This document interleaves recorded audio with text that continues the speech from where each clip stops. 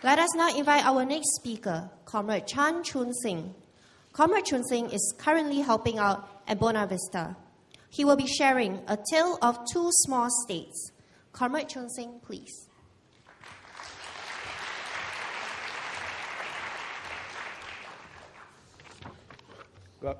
Good morning still, fellow comrades. Since I stand between you and the SecGen, I thought maybe my role is to warm you up before the SecGen comes on stage. Okay, so why don't we play a game since you have heard all the speeches. Okay, the question is, let's check how confident we are of our country's future. And we can all vote, and you can vote many times, unlike the GE. Okay, let's start. Who thinks that Singapore will be around for 5 more years? Kiju, hands up. Okay. Oh, not bad. Okay. Not bad, huh? Okay, 10. Still not bad. 25. Wow, steady. 50. Wow. 100. Oh, this one not so steady already. Not so steady. Okay. 150. Ubo. Wow, 5. 200. Wow. Hey, you're steady. By my mental calculation, I think the average is about at least 100.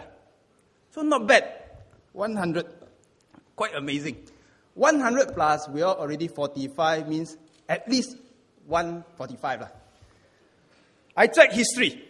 In the last 700 years of Southeast Asia history, very few small states, the size of Singapore, don't say the big one like Srivijaya, Majapahit, okay, have survived more than 100 years. So we all believe we all can at least go 150. But actually, in the history, very few.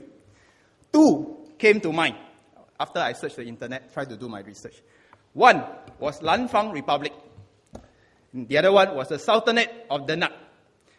Lanfang Republic was a small trading state in West Kalimantan that existed somewhere between 1774 to about 1880s. It was run by a mix of indigenous people from Kalimantan, plus some Bugis, some Javanese, and some famous descendants from southern China. They paid tributes to the Qing dynasty of China for protection, but they were conquered by the Dutch. Today, if we visit West Kalimantan, places like Pontianak and Singkawang, there's still a group of people down there that the locals call Hitachi. Why Hitachi? Hitachi is in the Japanese brand Hitachi. Because it stands for Hitam Tetapi Cina. Black skin, but speak Mandarin. They all have dark skin, but speak the southern Chinese dialect. Maybe they are the descendants of the Lanfang Republic that existed 2 centuries ago. The second small state was the Sultanate of Denak that existed somewhere between 1475 to 1548, 73 years. At the height of its existence, it dominated the trade of northern Java.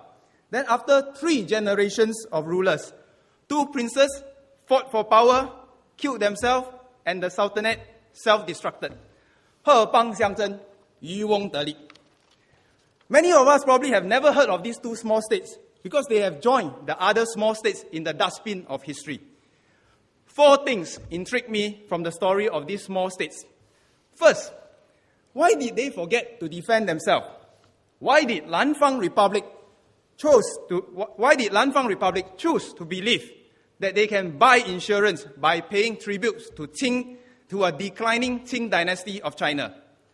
Our response to all those calling us to buy insurance is this: don't buy the wrong insurance. Mai liao lui, mai bui sala insurance. Second,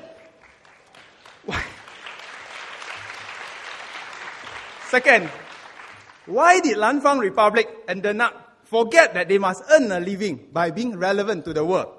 When Lanfang and Denak started, they were the best in the region for what they did: trading and natural resources mining.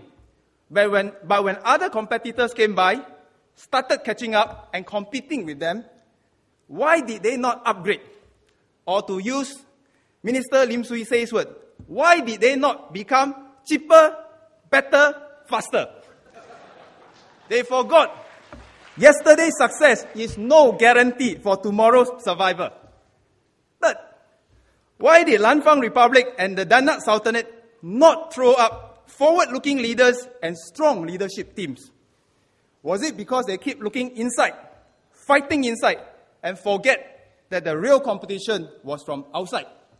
Why were the two Demak princes so seized by Team A versus Team B, macam like the S-League, when they needed most to work together to send a team to the World Cup to fight off the other kingdoms? Was it because the good people there think they already have good enough leadership and need not come forward to serve? Big countries like a supertanker need reasonable leadership teams to stay afloat. Small countries like a yacht need exceptional leaderships to watch the waves and catch the wind to just stay afloat. We are a small country. Finally, why did Lanfang Republic and the Sultanate of Danak not throw up committed people to fight? Was it because over time they have degenerated into different groups fighting amongst themselves only for their sectoral interests? Was it because the society was broken when those who have and those who can did not care enough for those who have not or cannot? Was it that the leaders and the people no longer share the same values anymore? Maybe it was all this and more. Beyond the big policies, we must reach out to help those in need, one at a time. Just like the Shah who wanted to save the starfishes stranded on the beach, throwing a starfish back to the sea, one at a time. Even if the Shah could not save all the starfishes, every starfish thrown back to the sea was one more starfish saved. When we reach out to help others, we are also helping ourselves, finding meaning, building commitment, and strengthening our community. Regardless of where we come from, we must all aim towards a common goal with a set of common perspective and values. The goal must simply be for Singapore to survive and to grow. The shared perspective and values must include what our forefathers have practiced, that we put the interests of our country and our people before our own always, that we remain disciplined and stay vigilant to the forces affecting our environment and survival always, that we remain incorruptible, stay meritocratic, and stay frugal always, that we seek to define the largest common space for all while balancing the space for different aspirations and perspectives.